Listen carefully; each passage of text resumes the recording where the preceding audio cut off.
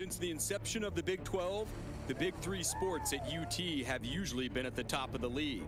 The one thorn in the Horns' side has been Kansas State.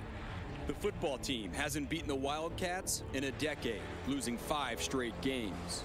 The Hoops team has dropped 6 out of its last 7 to the men in purple. Augie's boys have won 13 out of 16 in this series, but almost all of them have been tight.